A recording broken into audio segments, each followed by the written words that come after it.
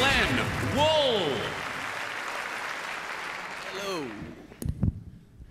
Like to smoke. I know it's bad for me. The warnings on the package tell me so, which is fair enough. It is bad for me. The only problems with the warnings, they're very scientific. I think they should also have to be philosophical. In the front of every cigarette package, it says, smoking causes fatal diseases. On the back, I think you should have to say, but only 5% of the world's population believes death is the end.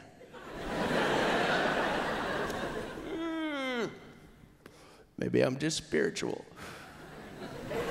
You bring me closer to God.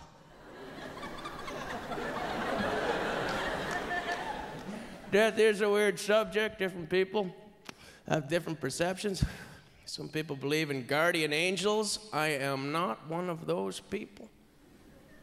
See them on television, though, talking about their experiences. They weird me out. You know, always sitting there going, well, I was on the edge of a cliff, and I started to slip, and a little hand reached out and grabbed me and pulled me back. I turned around to thank him, and there was nobody there.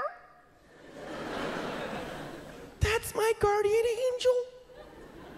And my thing is, if you believe in guardian angels, it means you also believe in an afterlife. And if they're constantly saving you from dying,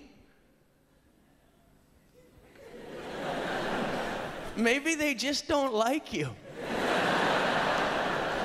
Death is a weird subject. People want to live forever now through science, which I don't understand, because I don't know what you think you can do in eternity that you can't do tomorrow. People want to live forever, so much so governments are now making rules about science. Cloning in particular. They say if they catch a scientist trying to clone human beings, they're going to put them in jail. Prison, not really a threat to someone who can clone themselves. We've arrested this guy 5 times. He keeps showing up, can't speak any language, and dies in 2 weeks. We are the baffled authorities. You can have your perception of death change, though. My brother's changed. He's got a new job. He's an assistant coroner. Picks up dead people for a living. Consequently, he now just hates fat people.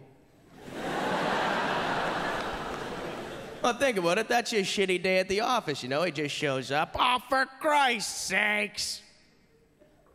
All I'm saying is if you're over 300 pounds and you live on the 3rd floor of a walk-up apartment, no matter what you die of, 9 times out of 10, it's going to get written down as a suicide.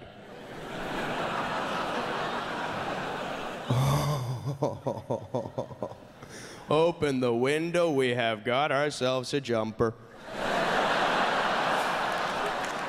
Folks, a big glad. Well, thank you. Good night.